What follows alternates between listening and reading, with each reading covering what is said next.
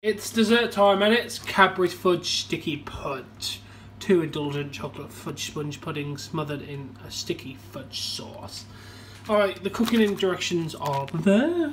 I already read them, so you just tear this off, put it upside down on a little plate. I am not a person that does directions, so I'm just going to put it on a big plate and microwave it for 30 seconds. I'll see you in a second. There we go. I gave it 40 seconds because it's a 750 watt microwave, not 800 like the instructions. This thing is hot enough, right? Yep.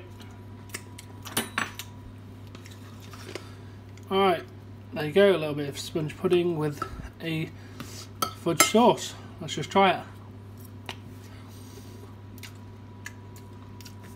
Very moist sponge.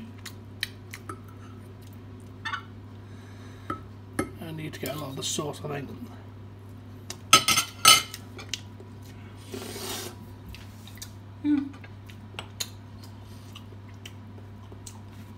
Fudge sauce is okay.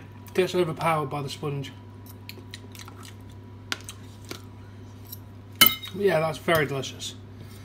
As you'd expect, it's Cadbury's. Yep, I thought it'd improve. I'd also recommend a little bit longer. If you're using 750 watt microwave, probably about maybe 50 seconds to nearly a minute.